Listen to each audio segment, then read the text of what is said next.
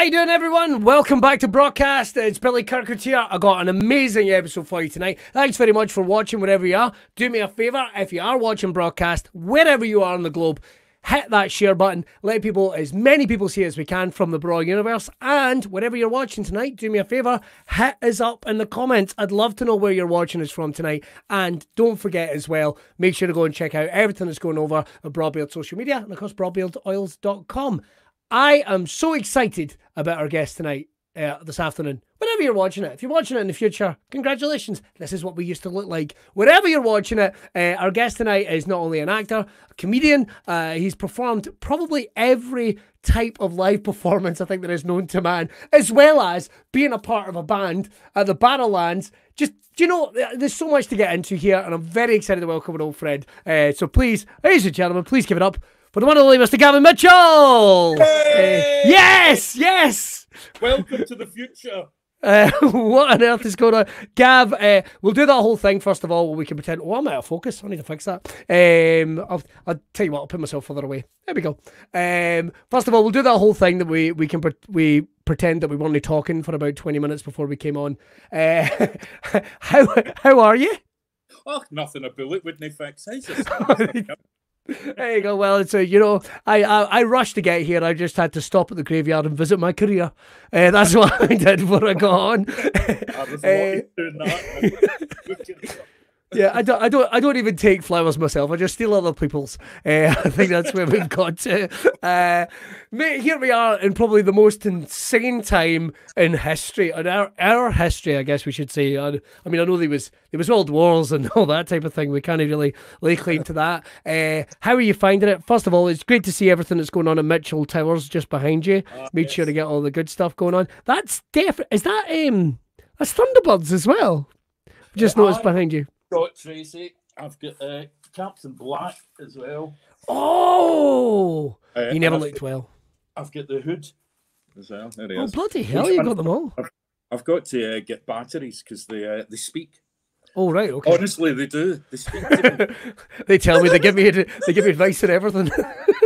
Your plans for world domination are mistaken. Yeah, I collect all sorts of daft toys and things, so I've got all sorts of madness round about here, old vintage tin toys and Judge Dreads and Captain Scarlets and childhoody retro-y stuff, so it's... I wouldn't want to embarrass you with all the stuff that I've got. I've got a WWE Championship belt. I've got a fart ninja that someone gave me. So there we go. I've got my... I can't see them now. Fart Ninja, I'll raise you a sumo fan. That's the most, that is the, you know, the two things that automatically go together. Fan. It's just perfect for in your pocket in those hot days. And listen, when you're out watching two fat guys slap each other around, I think there's nothing better. I think the way lockdown's been. Can I help you? No, I'm from Ayrshire, so I've got quite a rare item in Ayrshire. Fire, look at that. Nobody give me any shit if you're watching from Ayrshire. I'm from here. I'm allowed to make that joke. I'm so inbred. My mum was younger than me. Right, Gav, we have got so much to get through. We're so excited to join us here on Braw Cast. Thank you very much. You know, it is a crazy time, mate. I think before we get too far into it, how has lockdown been for you? It's the most unique time in human history, is it not? Not half. I mean, to be honest with you, I quite enjoyed it up to a point. You know, because sort of mental health and all that kind of stuff that people are talking about, and I've always been quite open about my own kind of mental health issues. Yeah, and I was kind of prepared for it in a funny kind of way. Yeah, I think just it being Groundhog Day and all that it was easy to kind of handle it. Yeah, it was kind of normal. So I think a lot of people who suffer from depression and anxiety have dealt with it very well. It's people who have had normal lives that have freaked out a bit more, going, I can't deal with this, I can't deal with that, and we've been kind of showing the way, going, look, it's all right, here's some tips for you. Yeah. And also being an actor and being unemployed a lot of the time, you're used to it. So, well, is that thing? It's like no 2 days when you're self-employed and you work in the creative industries. no 2 days are kind of the same. Yeah. So you're almost kind of already turning into the curve, and you do get those times where you're like you're up and you're high, and then there's other times you're like I'm the worst person in the world. Oh my god! And it does kind of I can understand that it does kind of you prepare. So when it does kind of slow down a little bit, and you're able to go, oh, I think I might go a wee walk today, or yeah, exactly. Catching up, reading, watching movies. The same as everybody, really. Reading, watching movies. Get back into my art a bit, which was my first love. So get into drawing a bit again. And my wee dog has kind of saved my life. My wee dog Bob. So he's got us out and about a lot. My wee rescue dog. And that's fine. But now I'm getting a bit. I think we're all a bit fatigued and a bit fed up and a bit over it. You know. So now I'm getting a bit stabby. That's the perfect description about how we're all starting to feel a bit stabby. How you feel today? Oh, I don't really know. A bit stabby. A bit stabby. It's like, oh, I know. Shall we go somewhere today for lunch that only serves soup, just as a precaution, just in case. But it is the weird thing to see how people have adapted during this. I mean, like you say, right, we'll dive straight into career-wise. We've been very lucky on the show because I've got to talk to various different people from various different disciplines, and my God, like you have such a body of work going so many back. I mean, before we'd got to know each other, and off the top of my head, I think we first met, I want to say at Kelvin Brawl, maybe, or something like that. I want to say that might be right, or maybe we did the audio bit, but I don't think we met before then. Kelvin Brawl, if you don't know what it was a big wrestling event that was put on here in Scotland. It featured Rab Florence, who you guys might know from Burniston, or writing for God, so many things, video gaming and what have you. Can check out. And he's a soup and things. Yeah. Oh, that of course, yeah, huge wrestling fan. I think that's the first time we met. But you have been an actor, comedy actor, serious actor, going all the way back. I mean, I'd known all about you going all the way back to Velvet Soup, and I think as well I saw you in. I think I went and saw the BBC, which was a channel flopping thing. I can't even remember it. There's so many different things. When this was off Fields. When this was off Fields, remember that? Remember that was a Presto. Remember that was a Presto. I was here when they were just starting the acting. No, we got a big lump of stone and we started making some acting. So back to the 80s, I think I started that. But it all started as a dare, really. Really? Yeah, it was a complete dare. Right.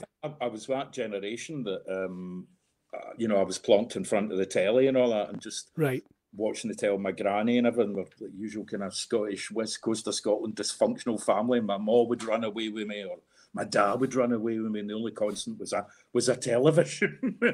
So I used to watch Steptoe and Son and all that stuff, and impersonations. I found out quite early that I could make my big brother's pals laugh, and thought, oh, hello, and moving schools and all that a lot. So I found it was the classic sort of way to stop getting kickings, basically, was make people laugh, be a moving target, just zigzag a lot. Yeah. So that, and my dad was a film projectionist, so I think that influenced us as well. But coming from Springburn, it wasn't the kind of life to be an actor, really. You know, it's like, you're what? Come here, get that out your head, you silly bugger. So, folk don't get it, though. Folk don't get it. It's not something in Scotland you're meant to do, particularly when you're from certain classes or certain areas. It's like you're meant to get a job in a factory. You're meant to have 2.5 kids. You're not meant to do anything like that. So how did you make that jump then? I mean, you're making guys laugh in the playground. I know you've got a great love of film as well, which I'm sure has come from, your dad and what have you. Yeah. But what made that leap then? Was it something you got interested in school, or where did we go? I think I was just quite infatuated with TV and film and things, and I kind of wanted to do it or harboured it, and I was quite a kind of closed kid, I suppose, because we moved around a lot and all that. I entertained myself, so I guess it was always there, but I just kind of was scared to vocalise it. And then my later teens started looking into it. I thought, how would you do something like that? Yeah. And so I got a prospectus and stuff, but just never had the guts, pardon me, to see it through, and thought, how do you find audition pieces? What's an audition piece? Yeah. And all that. And so as time went on, I just didn't. I kept bottling it, basically, and did other things. And then one night I was at a party, me and my best mate at the time, Ian Muir, were both unemployed, didn't know where we were going in life, kicking about doing various odds and sods. Right. And we were at somebody's party, we'd insult your intelligence, we'd had a wee drink. And Ian said, he'd been a joiner but never finished his apprenticeship, as you got in those days. He said, they've asked me, he'd get a foot in the door at the Citizens Theatre. Right. Carpentry work. And they said, would you be an extra in the next show? And Ian was like, what? And had absolutely no dreams of stage or anything like that. Ian was a terrible mumbler as well. He was like, I don't want to go in. And I was like, oh, what? Are they looking for anybody else? So that was that. He said, well, if you do it, I'll do it. And we went, okay. And we shook on it. And I'd been in this theatre a couple of times. And they'd spotted me. I did some casual painting work and stuff because originally I painted a lot and stuff. So I'd done scenery work. And I had the kind of look then. I was slim, believe it or not, and had a head full of hair then. And I was Peely Wally. And that was the kind of Citizens look, was being kind of white, dark-haired and thin. It was all still is, to be honest. So, and that's how it started. So it was a dare, really. And then I was paranoid for years that you're untrained and some people taking joy out at pointing out, you can tell you've not trained the way you move, your voice, all that nonsense. But as time went on, I thought it's utter nonsense. It's horses for courses, you know. It used to be a closed shop, but I think I'm more a watcher and an observer, and I learned on the job, really. And I think even if I had went to drama college, I probably would have hated it. It just wouldn't have been for me. I'd have rebelled against it, I think, the authority and being told how to do something. Because a lot of art, whether it be painting or acting, how do you tell somebody to do it? You know, it's almost like deprogramming who you are and how you learn. Exactly. I'm taking nothing away from anyone that is learning drama or going that type of thing, but I think we all know the voice. We all know the voice that it can bring out of you in drama school. But one of the things you can see it from the diversity of work, there's real colour within even the spectrum of what you're doing. I mean, you're going between comedy and drama. So everything you learned, realistically, was it on the job? Yeah. I've never really been taught anything. It's just, and I've never ever had a plan at all. I've just bumbled. You know, everybody have kind of surfed the wave a wee bit, and especially in earlier years, I thought, oh my God, what am I going to do? What am I going to do? I'm going to have to get a real job, or oh, this isn't going to last. And then something appears, you go, oh, thank God, I'll keep going, you know. And I've just kind of went from there to there to there, and I've been lucky enough to like, and it's, a lot of people find this a terrible thing to say, but I'd rather be skint than do something I don't want to do. So thankfully, most of the time I've been lucky enough to do things because I'm interested and I like it. And there's something there that it's different. You know, it's, you know, bless people who do 95s, but I've not really had to. And that's what I like about it, that it's variety, you know, it's rather, but you built a career as an incredible sort of serious actor. No.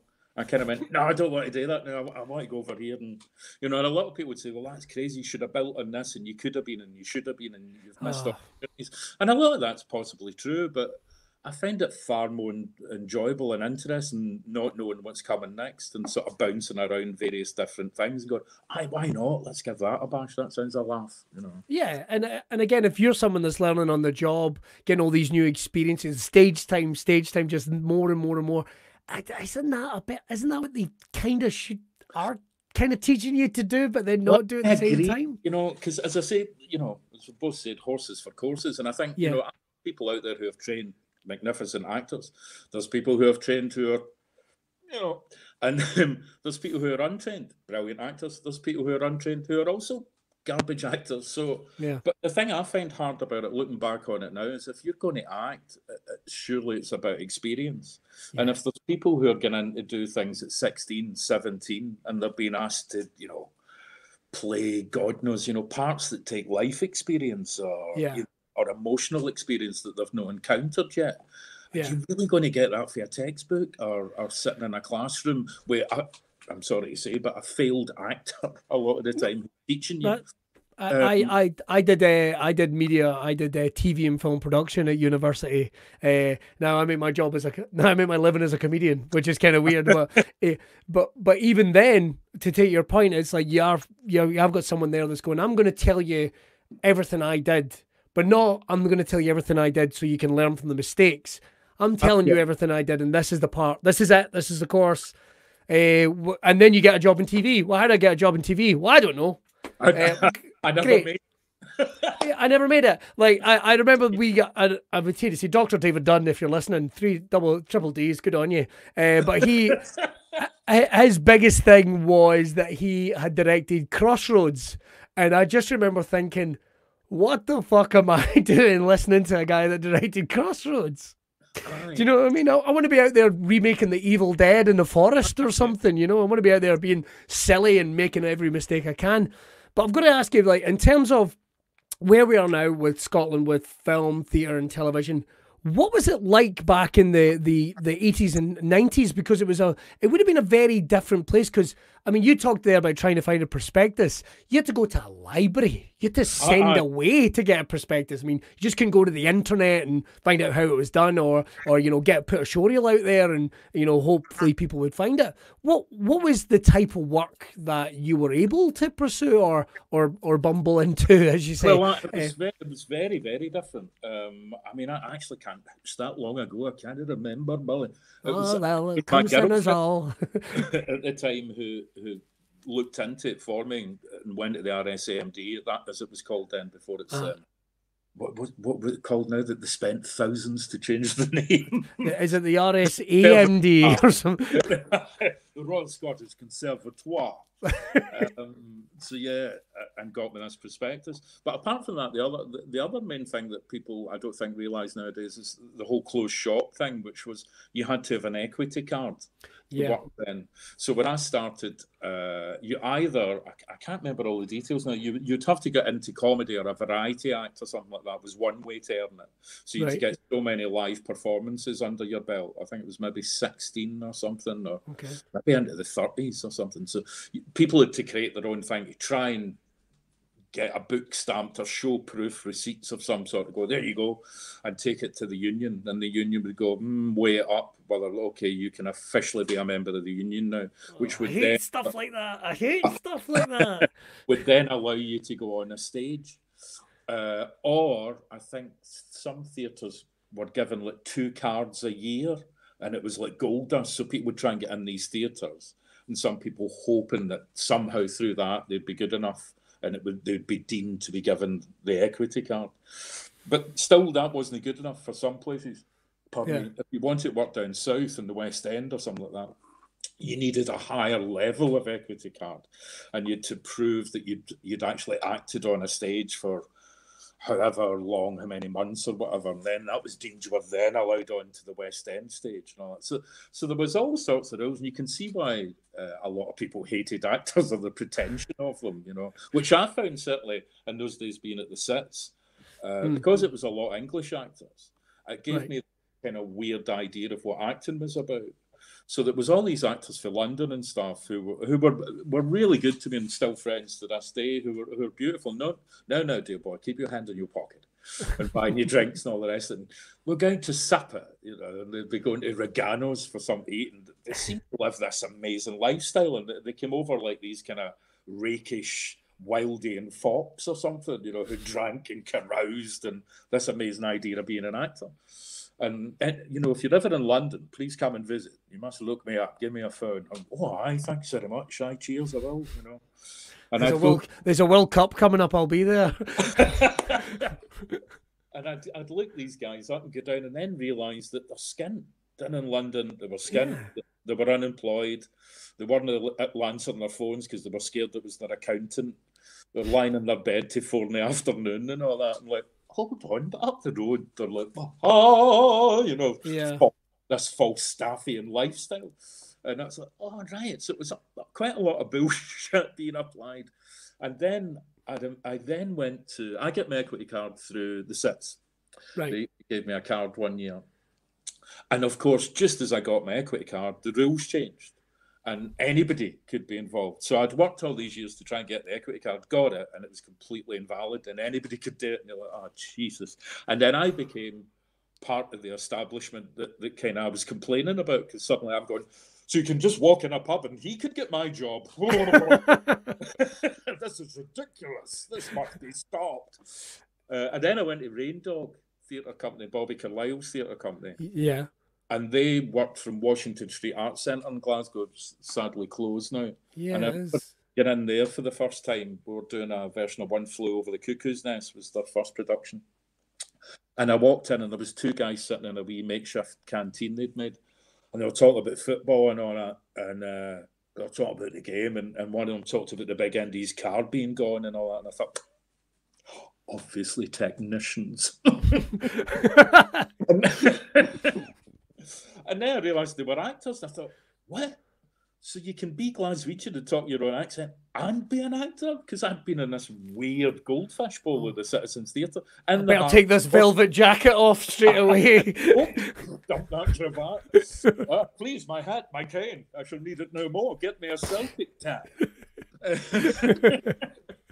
And when you think the Sits was in the heart of the Gorbals, but yeah, that's quite sort of world-renowned sort of theatre, but incredibly sort of false ideas of what it gave you about what acting was. And then the next thing, the opposite end of the extreme, there's people almost outdoing each other for like, what scheme did you come for?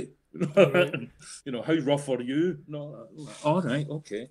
So it was very, very different. And even to talk in Scots then was weird.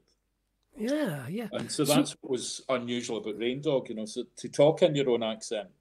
And what we did when we first did something like One Flew Over the Cuckoo's Nest was to talk over each other, to interrupt each other, to talk naturally. Right. Which just didn't happen before.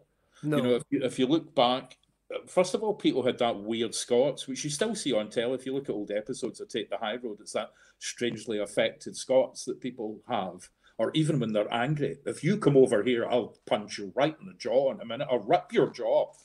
Well, it did slash me.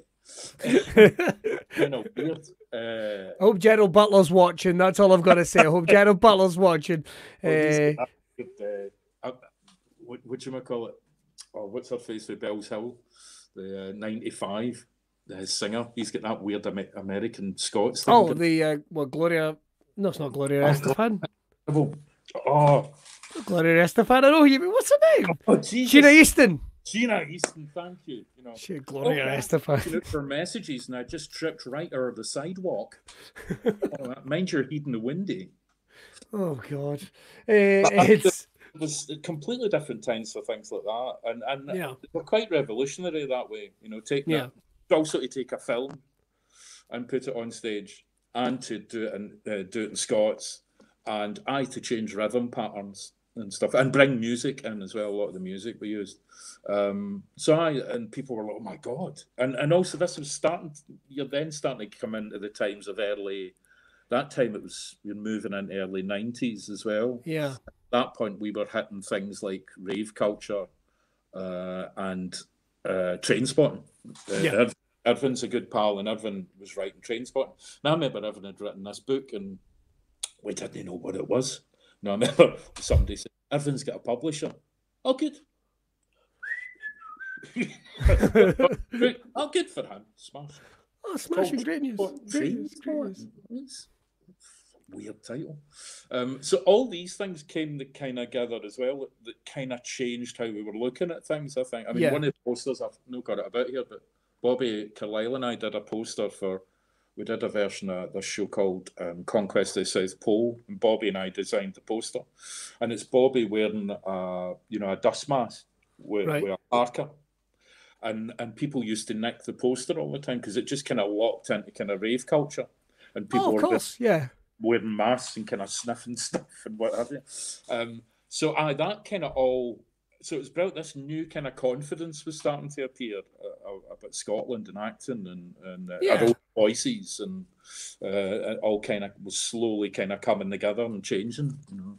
Because I mean, obviously, we'd seen in like the 70s and the 80s, you would have had like Play of the Day and stuff that was being produced in school. Yeah, but it wasn't really. You're right. It did seem to be opening up. Even the 90s, talking about I'll call him Bobby. I don't know him. But likes of Bobby, my mate Bobby Carlyle was doing the likes of Hamish Macbeth and what have you. And even BBC Scotland had gone back to trying to produce like some of their own comedy content. It did seem to be that there was a new wave, like you say, a new confidence that was almost coming up. That was really in place in Glasgow. Someone like me that was a little out in the sticks, you would get to see flavours of it. So round about this time, what are you thinking in terms of, because like you say, you're being hungry, you're going after things, or things are coming your way. Are you starting to feel a vein for anything in particular you're going to? Where did you make the jump back into comedy, so to speak? Because I'm hearing about elements of serious acting, and I'm hearing about you doing little bits, but there seemed to be a vein there where you plugged into almost the comedy scene. No, not really. I think, again, it's like I say, I just was all over the place. I never ever had a plan. It was straight acting that I did at the sets, really. It was all classics and what have you. Although I would end up kind of, my sort of default position's always been comedy, but I think that's been a defense mechanism. So I kind of end up doing kind of comic roles in the sense, or we would add things, I'd be like a kind of butler, and somebody would whisper something in my ear during rehearsals as a dare, and hey, that's just for a laugh, see what happens. And I would do a crazy pratfall as I announced somebody to come in or something like that. And just anything to get a cheap laugh. I was terrible, But there's comedy in real life. There's comedy even in the most tragic, even in the most tragic, dramatic circumstance. I mean, I shot myself on a seesaw 3 weeks ago, but I didn't need to tell you that. But you know what I mean? There's always something that'll happen, and I won't even tell you what. Listen, my father-in-law nearly pegged himself on a bit of fence outside, and that was one of the funniest things I'd ever seen. Especially as he bent down and the tone changed. I didn't think I was going to be a part of his first experience like that, but clearly it was. But there is a lot of humour in real life. Do you think that prepared you? Because even though, I mean, you've said it yourself, you get actors that cannot do comedy. They cannot have an element of improvisational timing, that off kilter. But you were able to bring that. Do you think that helped your career? Possibly, I think so. I think I'm making people laugh, or survival instinct or defense mechanism always does, and I think that has been my go-to. But I don't think I recognised it or was aware of it or conscious of it. I think it was just something I fell back on all the time. Trouble, make them laugh, make them laugh. You don't realise you're doing it, and so so in the sets, I think I was a kind of some kind of mascot in a way. I wasn't a traditional actor, and I think that the people at the top, like Giles Havergill and stuff, thought, I don't know why we employ him, but I sort of like him. I'm around. And then I'd go to Rain Dog, and then we started doing, I think we did John Byrne's Slab Boys.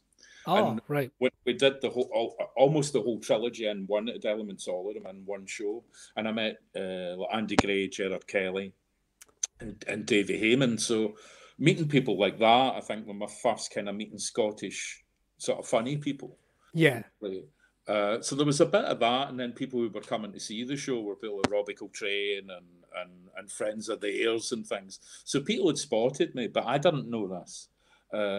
And again, because the one thing I would say that's good about drama school is connections and people knowing each other, who you get in touch with and all that kind of thing. I was just like, what do you do? How do you? I don't know how you do stuff. Pardon me. And people would say, you should get in touch with, and like, who's that? Why? Oh, okay. And how do I do that? And, well, I send your CV and headshot. A CV and headshot.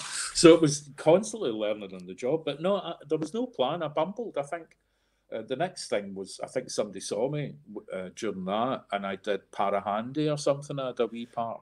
Oh my God. But also all these things, I always had different connections and different things because there was no plan, because I've always loved music. I've always loved musicians, but I don't play anything.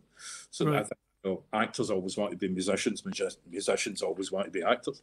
So all that kind of stuff.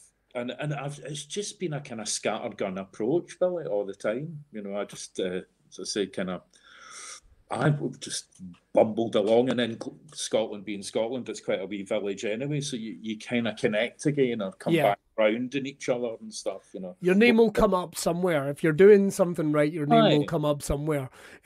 So all this stage background, we'll come back to the stage stuff certainly in a little minute.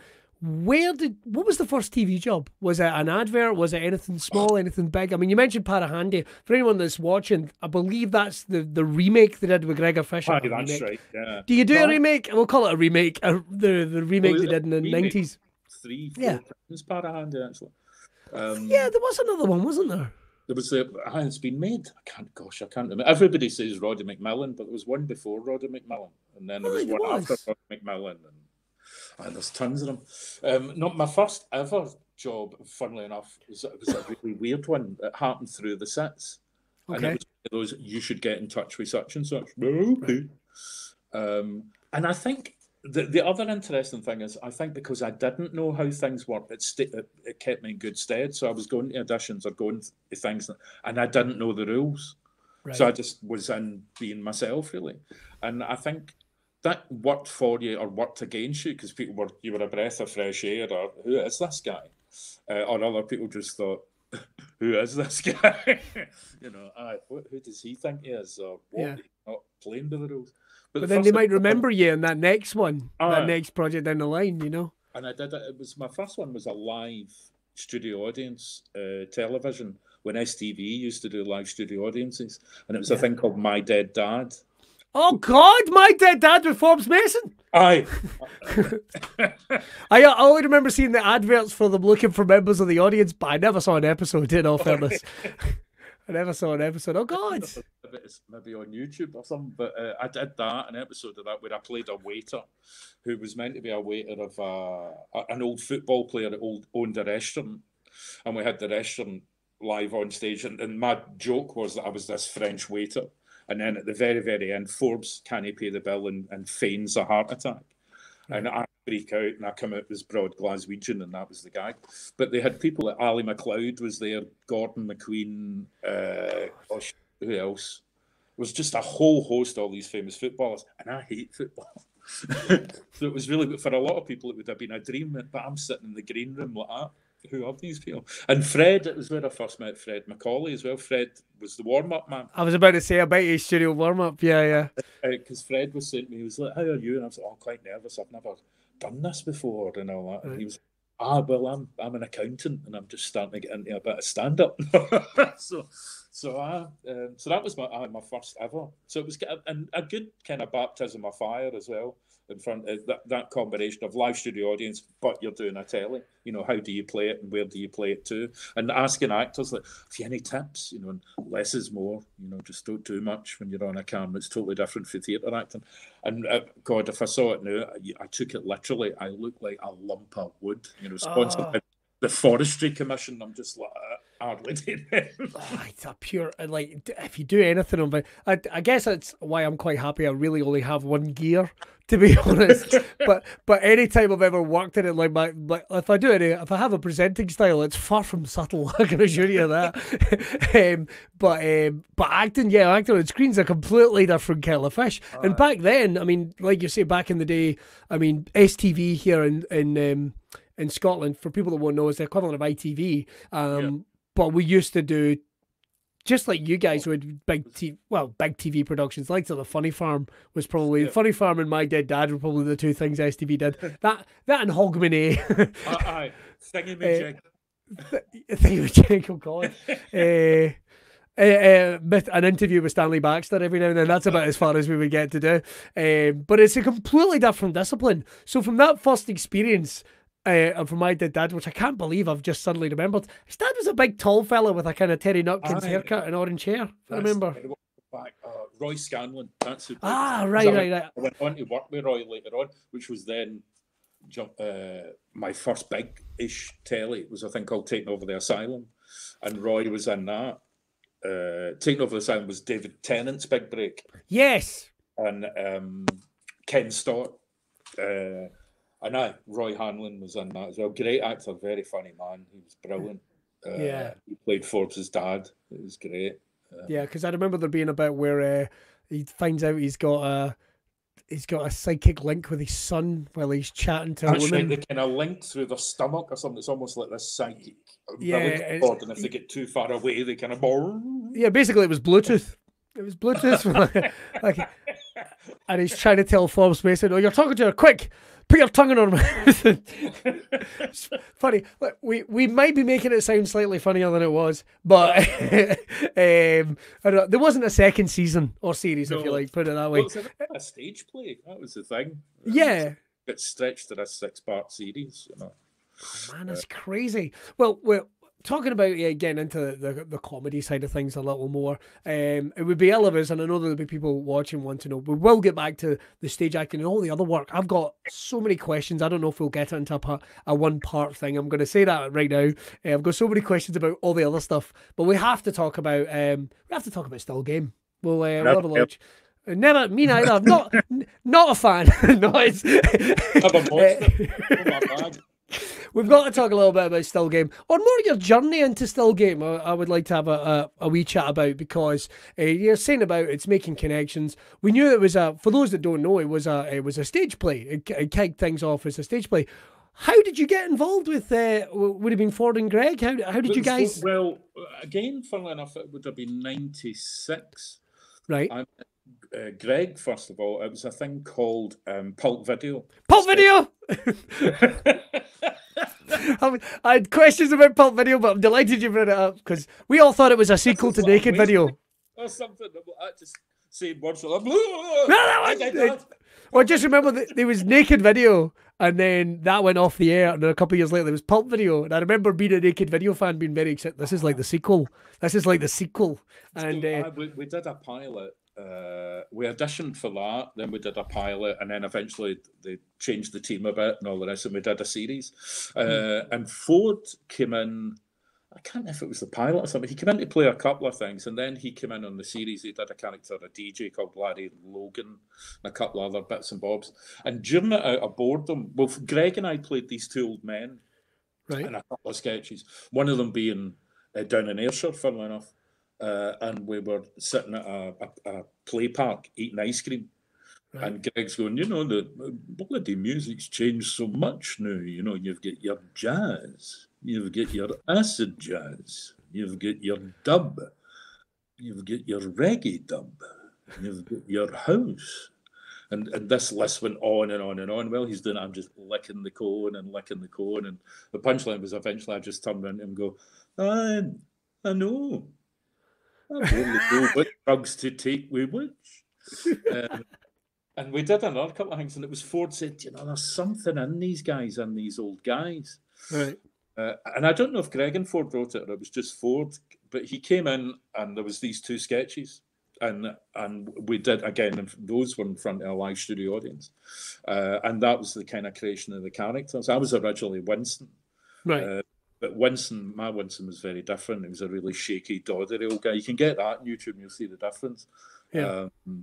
But the one thing I do remember about that is when we walked in front of a live studio audience, Alan Tyler was the warm-up guy.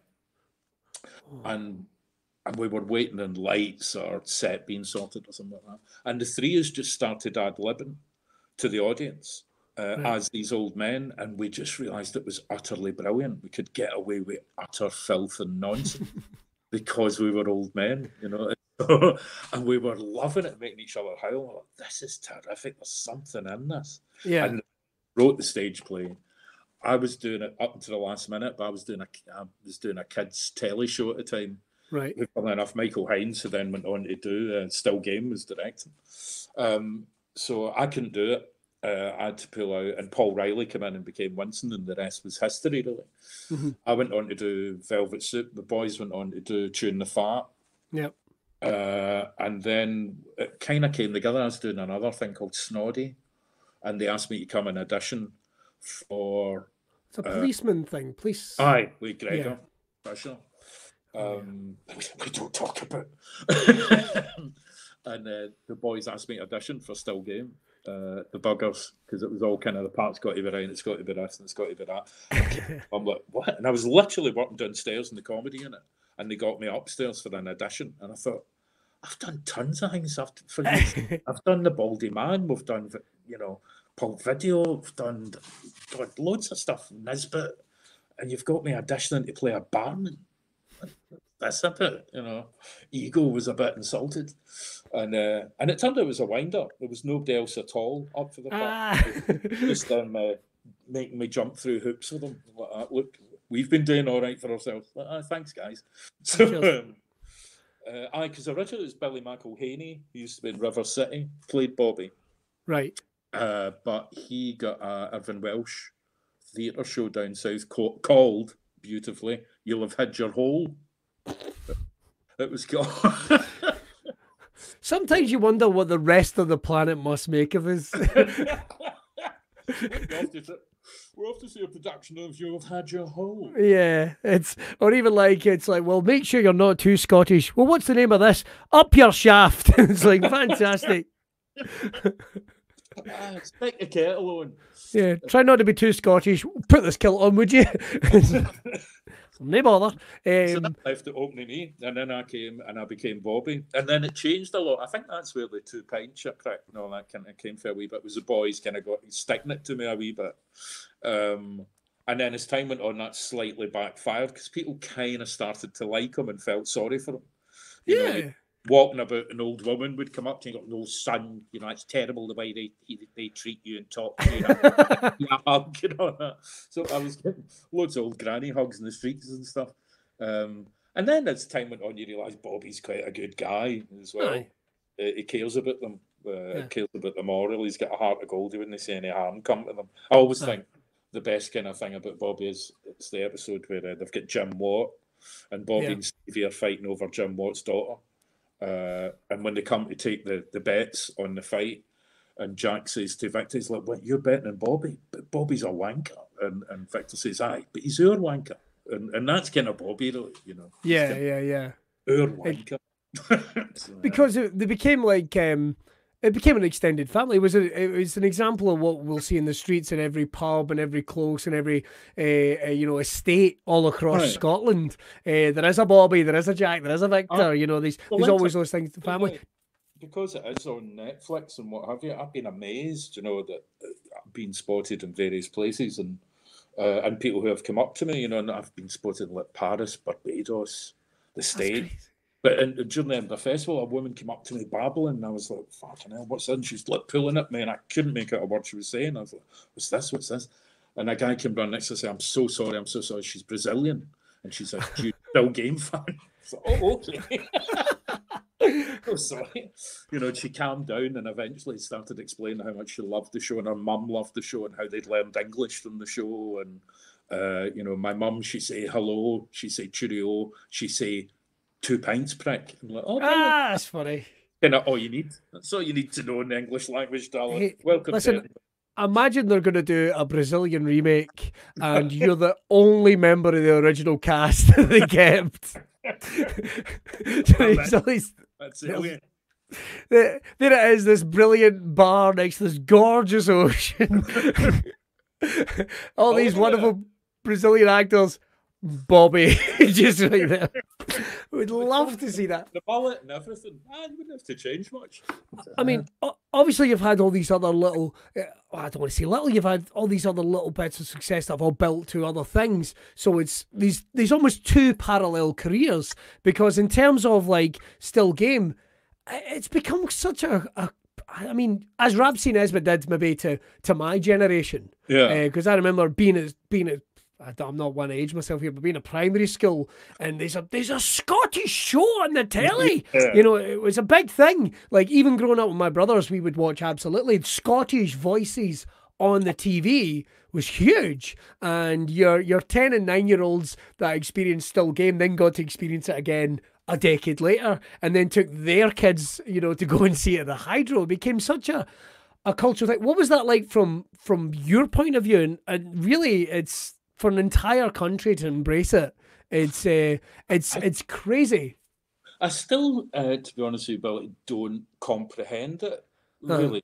Because you try and think about it, your head kind of explodes.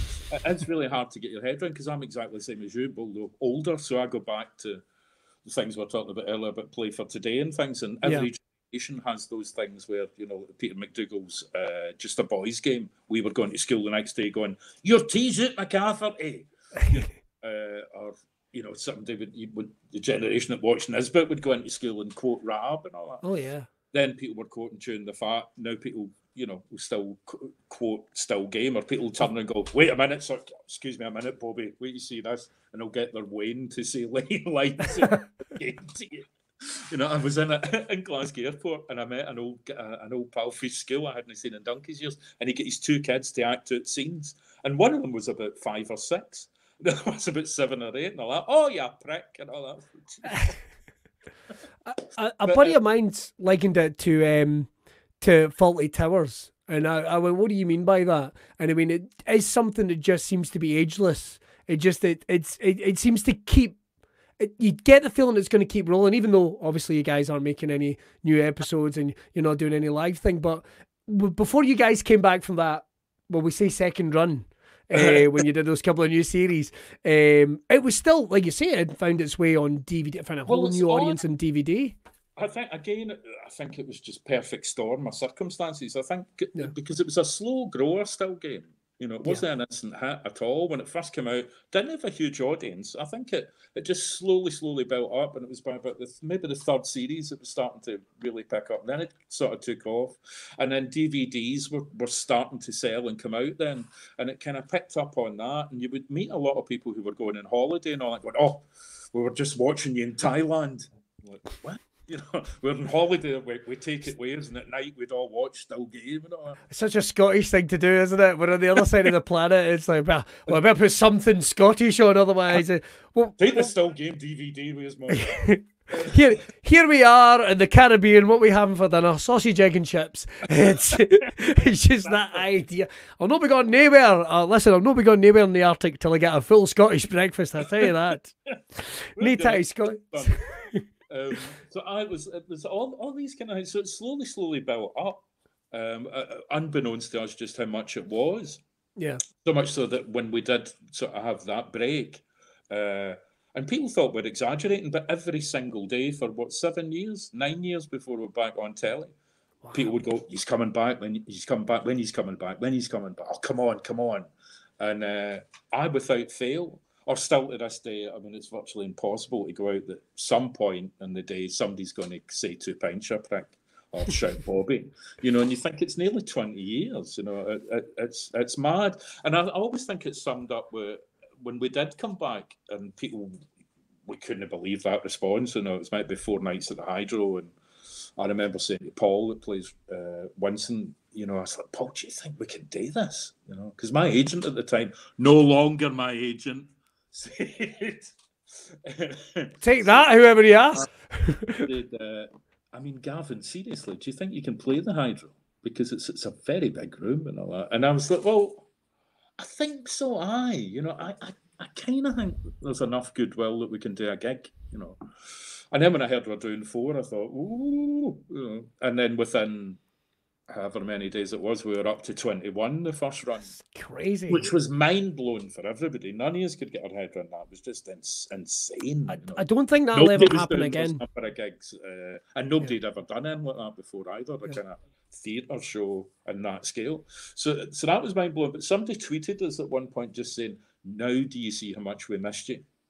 Oh. And I thought that was really beautiful. And those things, once you connected live on that scale, and it sounds really corny, but it's true, but that amount of kind of love coming back to you in the room, and the standing ovations every night, you're just like, oh my God, it really kind of freaked your head out quite a bit. You thought, I never quite realised just how important we were, or touch people so much. You know, it's quite weird. I don't think that'll ever happen again. Like shows, like particularly in Scotland, it would tend to be when something's finished, It's finished. Yeah. Like, it doesn't come back. Like you say, maybe it was that perfect storm of, DVD sales and the internet and these new things getting crazy. Because then you started seeing, and I'm only comparing it like to, you saw Family Guy coming back and Futurama coming back. And also, another thing is, yourself that, you get involved in projects and you say to people, so what's this aimed at? What's this, And, well, we're looking at a kind of target audience of kind of 5-year-olds to 95-year-olds. Oh, okay. Pretty broad then. And you're always looking for the audience that they don't have, because they can't be arsed with telly. They're out enjoying themselves, or they're doing this, that, and the other. And I agree that I don't think things will happen again, because TV fundamentally has changed now. You can watch it whenever you want. There's so many other ways to watch it, and you've got Netflix, etc.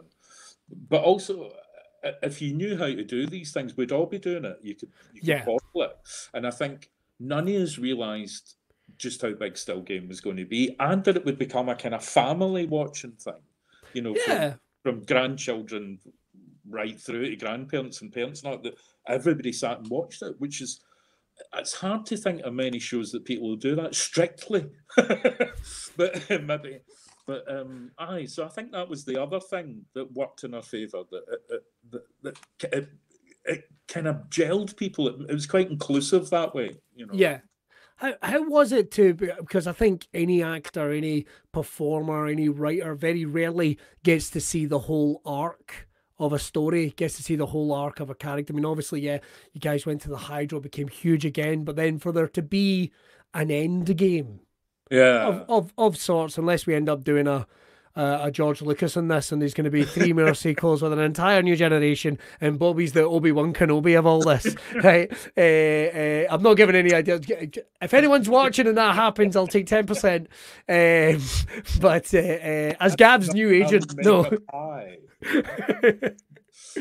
Here are your 2 pints, and they just float across the bar.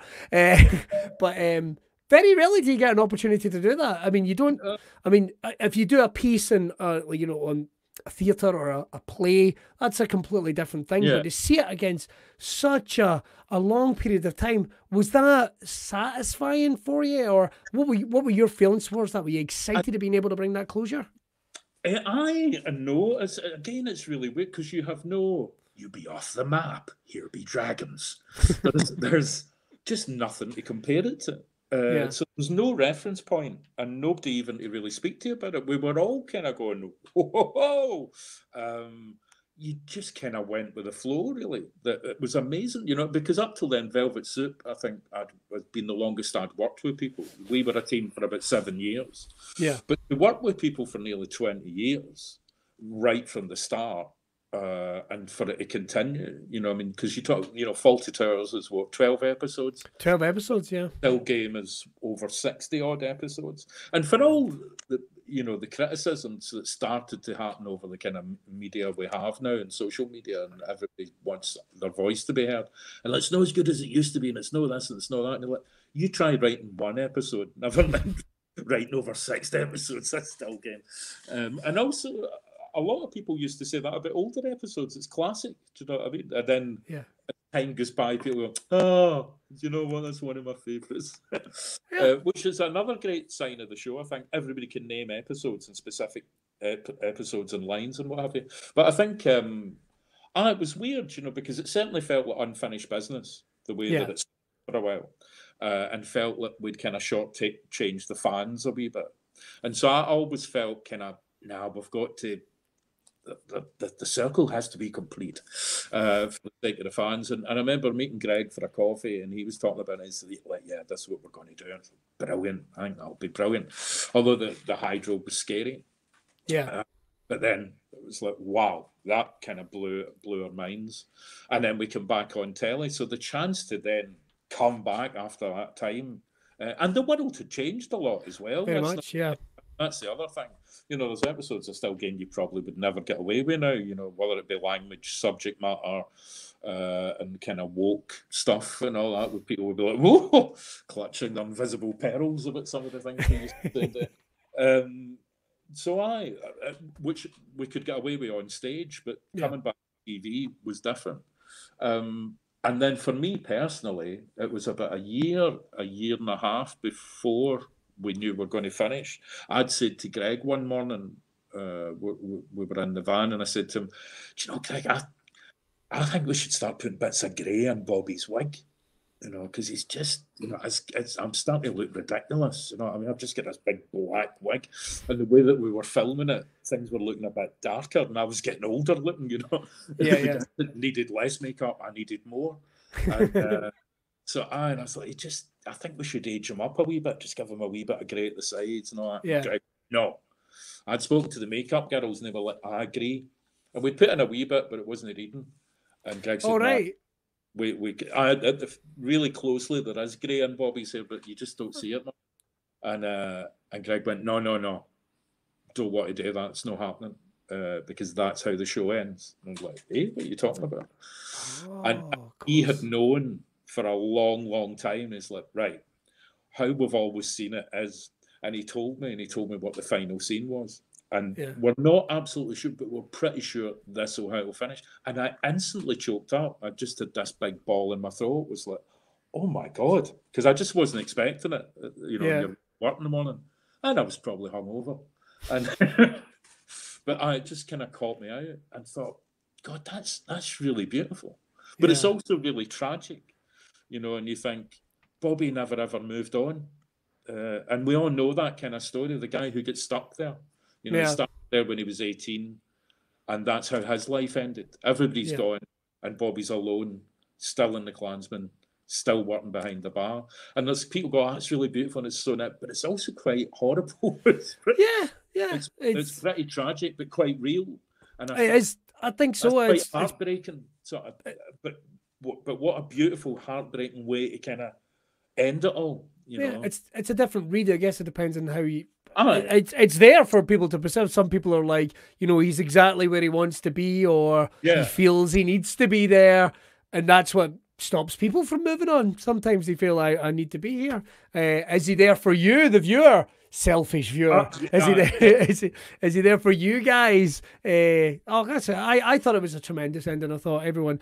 I think, but really beautiful and really brave. And I thought generally what Ford and Greg did, I thought was incredibly brave. You know, to take something and decide to walk away when we could easily have kept going and going and going and going and going, and I'm sure people would have been quite happy for us to do so. But I thought it was fantastic going, no, we kill it, and this is how we take control, and we kill it this way. And then we have a big hoolie and say goodbye live, and that's it. You know, and then a lot of people were still going, no, you're at it. No, you're at it. You did this before. Like, no, we didn't do it before. We've never done this before. There was a break, but we never officially broke. It's not really over. I think you'll find it is. kind of felt like it was over. You know, it's if you saw the live show, it's kind of it's done. You know, it's done. But I think that's quite remarkable, beautiful thing, and I think seals it really nicely. I think that keeps it and it's preserved. Hopefully, you know. I don't, and I think it's because of the way you guys brought it to a close. It helps preserve it, like you're saying, will help extend it even further. You know, it'll be something like people go back. It's like, I guess my friend's point about Fawlty Towers. There it is. It'll forever be there. You know, if there was 60 odd episodes of Fawlty Towers, would it destroy the legacy? Would it the humour? And if they brought it back now, well. Why tarnish a perfect thing? I've got to ask you about a couple of things in career, and I realise I've kept you had you here for so long. I really appreciate it, Gavin. Really appreciate it. But I've got a couple of things I need to talk to you about. First time I ever got to see you on stage performing was when you did Casablanca. And so it was a few years ago now, and I remember reading about it. Because it's interesting what you said about, you know, films making a transition to stage and vice versa. I remember going, I'm going to go see that. This was long before I was any type of comedic performer.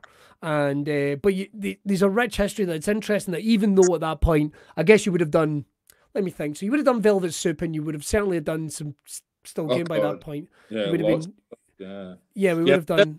Casablanca's roughly about 10 years ago now. About 10 years ago, 2010, Yeah, roughly, yeah. the first time we did. It was weird. It was a joke. Another thing that's, again, classic me, really, started as a joke. But Right. in fact, this contains a lot of the things we were talking about, and people we've already mentioned. That it was Peter McDougall. And up in the Oran Moor, they used to do a weekly sitcom called West Enders. Oh, did they? Different students from Caledonian Uni doing the MA TV course. And so they were writing these scripts, and they'd do a weekly kind of soap that you went and watched, this comedy soap. So they would have a guest, and amongst it all, they had a guest drunk and a guest writer every week who would appear at some point. Guess who that was? So Peter McDougall was the writer, and I came in as this drunk at one point, and Peter was very nervous and had a drink, and he started freaking out a wee bit and trying to go off the stage. And I was like, Peter, sit down, what are you doing? Oh, calm down, man. And just talking a lot of rubbish. And his partner, Morag Fullerton, was there. So afterwards, we're having a drink, and then I was a wee bit in my cups and went outside to have a cigarette. And Morag came up to me, and she was like, I really enjoyed that tonight. And I went, oh, right. I said, listen, you know how they do play pie and a pint downstairs, which, for those who haven't heard of, it's a kind of lunchtime theatre in Glasgow. It's brilliant. It's produced loads, thousands of new plays and stuff for about 15, 16 years now. And what do you think? They do play pie and a pint. They do play pie and a classic, where they take a classic piece of work and cut it down to 55 minutes. What do you think a play pie in a movie? What do you mean? So if we take a famous film but cut it down into like 50 minutes or so, I don't see why not. Yeah. What you think? Casablanca? Aye, go for it. Would you do it? Like, do what? Casablanca? What do you want me to do? In Humphrey Bogart? Aye, not a problem. Cool. Okay, I'll speak to you later. I'll go and write it. Aye, I'll see you later. Bye. Never thought anything of it. And of course, she got in touch with me, and I've written that play. Oh God, what? Right, oh, have you? And came to meet her, give it a read, tell me what you think. Aye, okay. Who else is in it? No, I read it, and that was it. We kind of, it was bizarre. I mean, all down to Morag, really. It's so clever what she did to condense the movie into 50 minutes and keep the kind of heart of it and respect of it. It's a kind of loving homage to it, that because you're aware you're playing with the family jewels. Yeah, he's an icon. I mean, Humphrey Bogart's an icon, and the movie itself is an icon. If anyone, I know we don't have time to go into it now, but if you ever get a chance to look through even the production history of Casablanca, it's fascinating. Fascinating. There's which loads we of also tried to incorporate a wee bit into the show with facts and stuff like that. But yeah, it was through that. It was only meant to run for 6 days. And you travelled through Europe, I think, too. You did a couple we played various places. All over Britain. We did the festival a couple of years. We went to Barbados, went to Paris, and then we brought it back about 2 years ago. And then they had a public vote last year before, of the most popular play in the 500 plays of Play Pie and a Pint, and Casablanca won, so we brought it back for that as well. So yeah, which was fun. But it's brilliant. I mean, it's a real honour to do, because you kind of, as I say, you're doing something so iconic. And the thing was that we knew there was laughs and things. Yeah, it's making a virtue of these three ridiculous actors trying to do this iconic piece of work. But what was really touching is when we made people cry.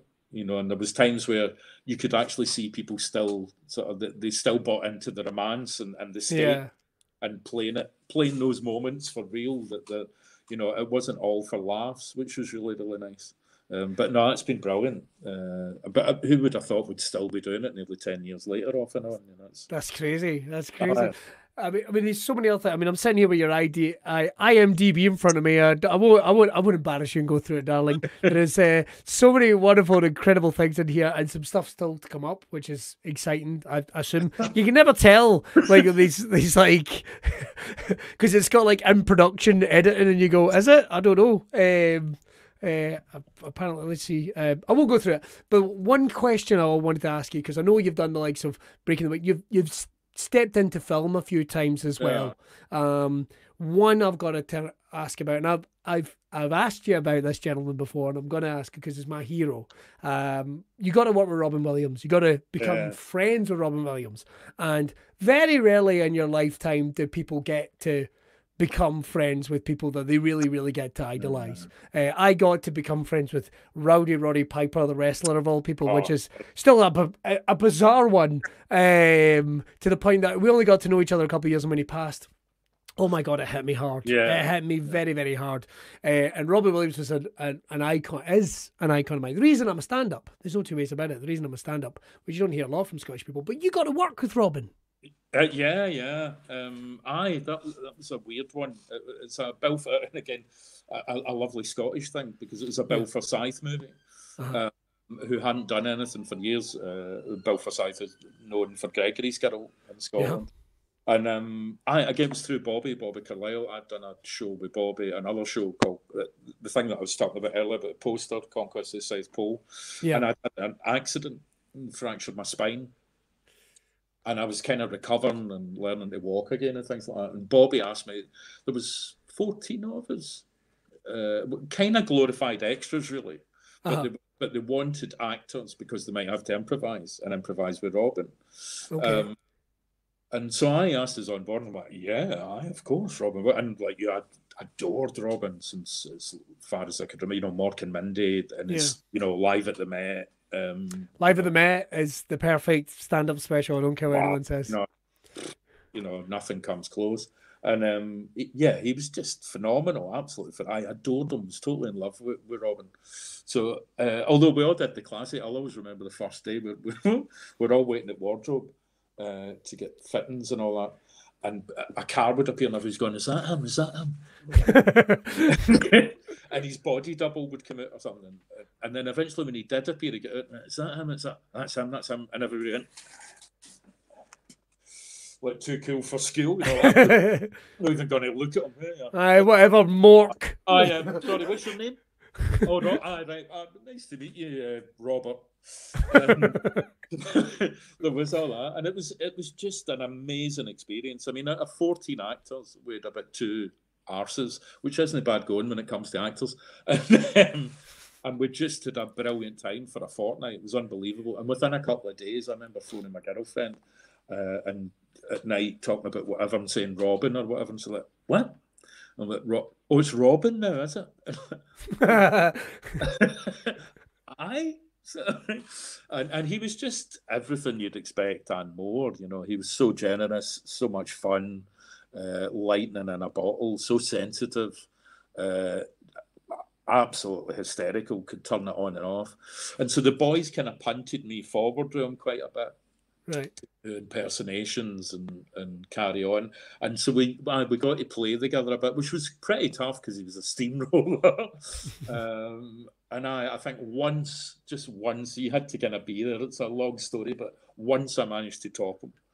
And I was dying in my arse. We were sitting waiting on the tide coming in, and I could feel the boys kind of like willing me on.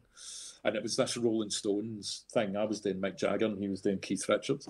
And he kept feeding me lines that I just couldn't come up with. And he was do you remember the time where we, blah, blah, blah. And I just would be going, "No."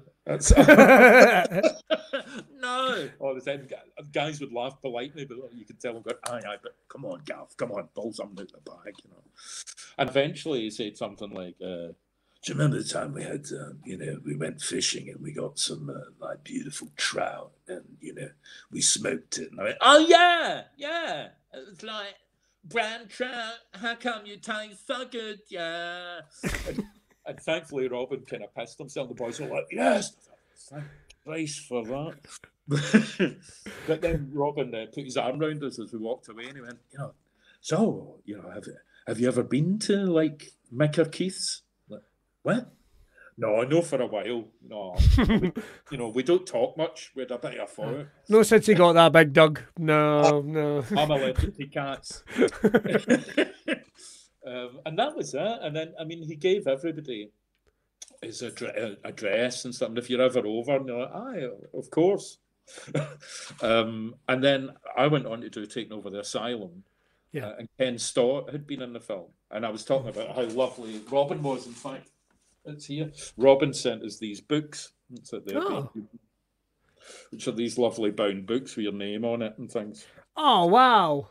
And he's signed it inside. And I was saying how lovely.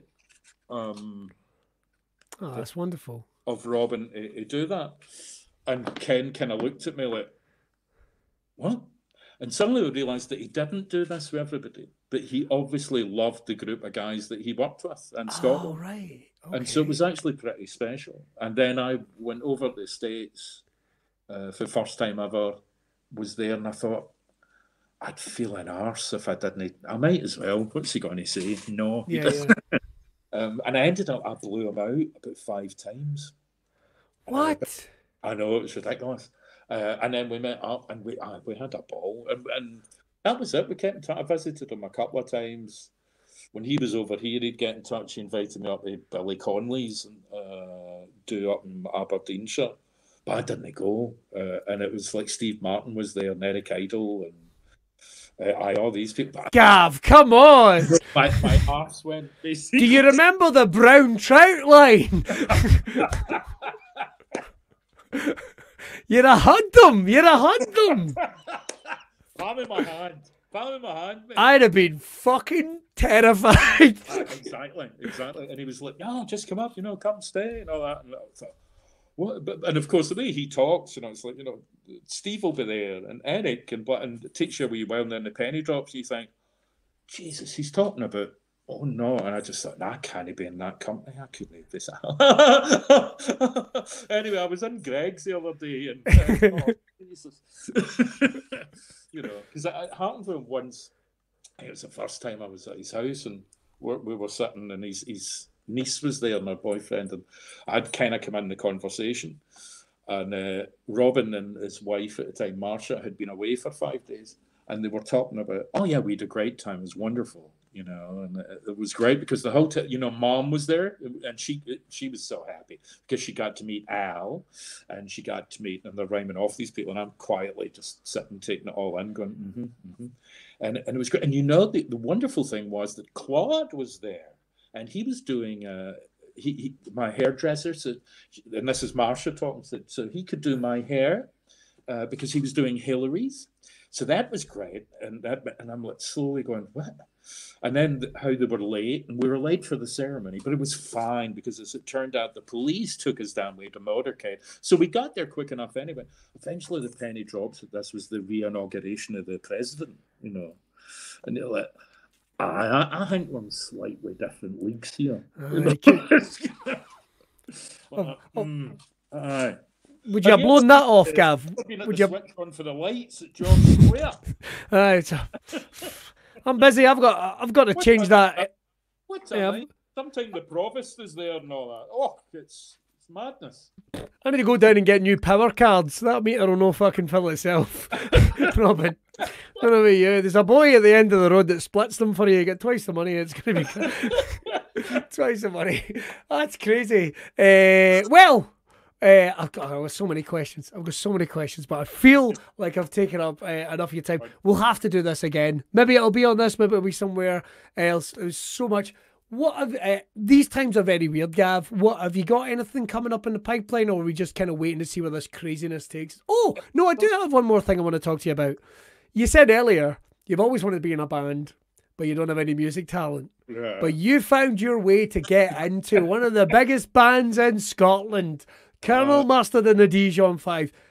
Bunch of boys that I love with all my heart. I think they're just simply fantastic. Some of the nicest folk you'll meet in any form of entertainment, really. And you have got to share it. I think you've got to be in the videos. You've got to be in a video. You've got to be on stage with them. What's it like to finally... I mean, I know you've blown off Robin Williams and probably could have got a wee invite to the inauguration if you tried. But what's it like to finally get that dream of being in a band? It was cool. It was funnily enough, it all happened. It was a day I saw you as well when it was for the Clutha. Yes. The reopening of the Clutha, and we were having a charity day. And the boys came up they were playing. They were the last band to play, and I spotted a T-shirt and thought, that's a cracking T-shirt. Oh, the T-shirts are cool.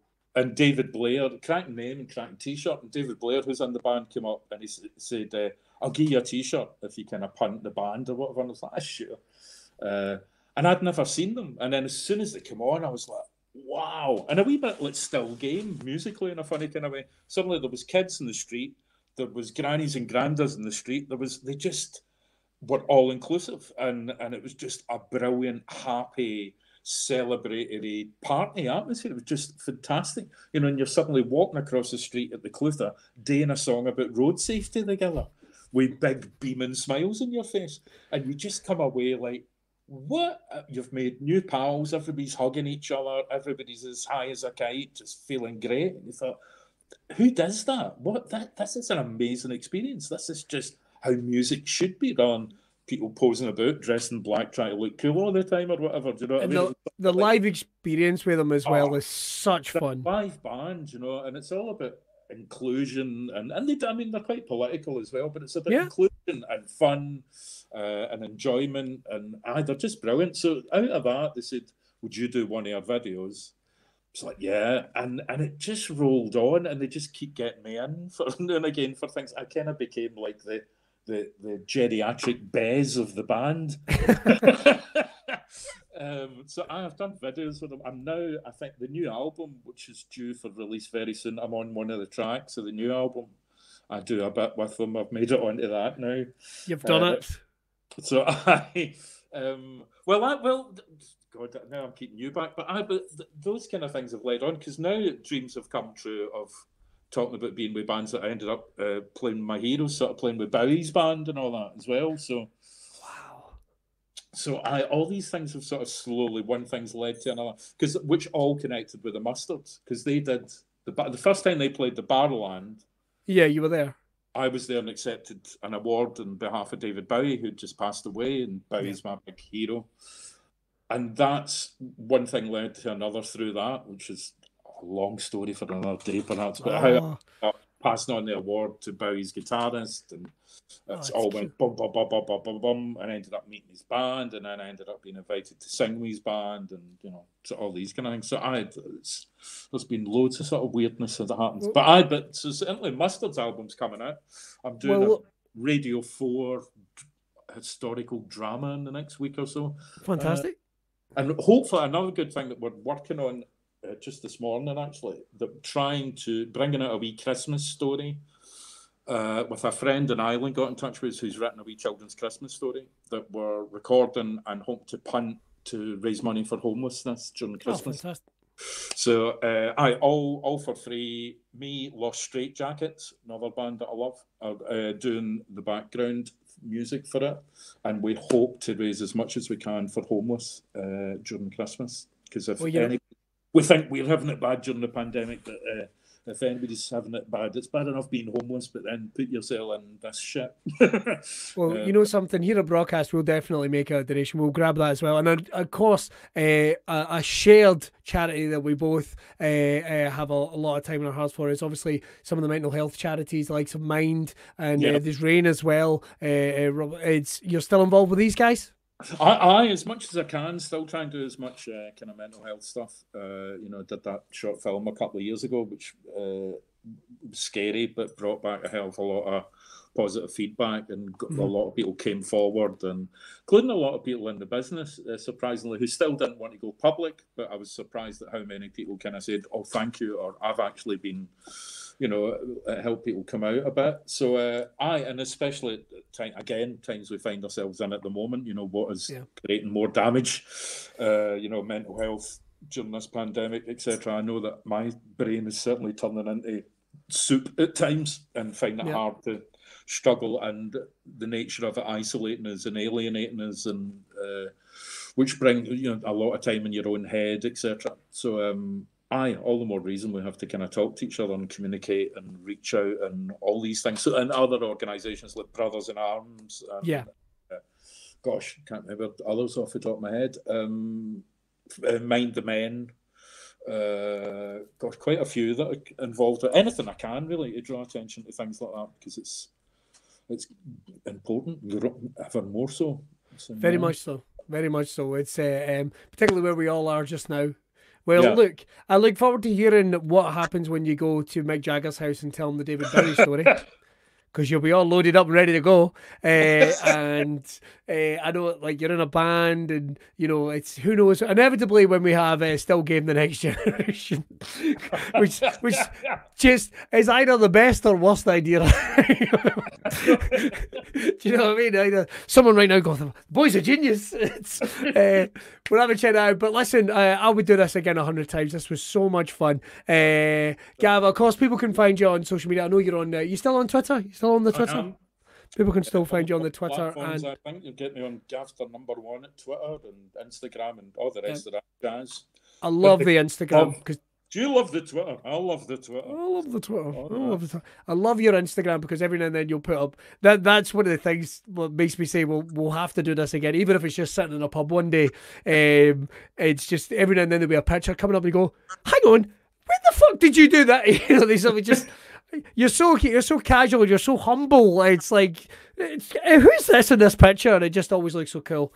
I could do this 100 times, like I say. But anyway, I'll pop you into the green room just now, and I will finish up the broadcast, and then we'll have a wee goodbye chat. Ladies and gentlemen, wherever you're watching, you're the wonderful Gavin Mitchell. That's all we've got time for in this episode of Broadcast. We went a wee bit longer tonight, but you know, I think it was certainly worth it doing you. Make sure to check out everything Gav's doing, and of course the charities that he mentioned as well. We will put the links in the videos. And of course, make sure to check out everything that's going on Braw Beard social media as well. We're all about body positivity here, so make sure to check out some of the charities we work and some of the mental health charities we work with as well. And buy yourself some products. We're on the run up to Christmas. Get yourself a beard oil, get yourself a snood, a neck snood. I can't remember what they're called. A t-shirt. I can stick with a t-shirt, get a t-shirt wax, all that type of thing. That's all we've got time for. We're going to have another tremendous guest next week. Don't forget you can listen on Spotify and iTunes. YouTube.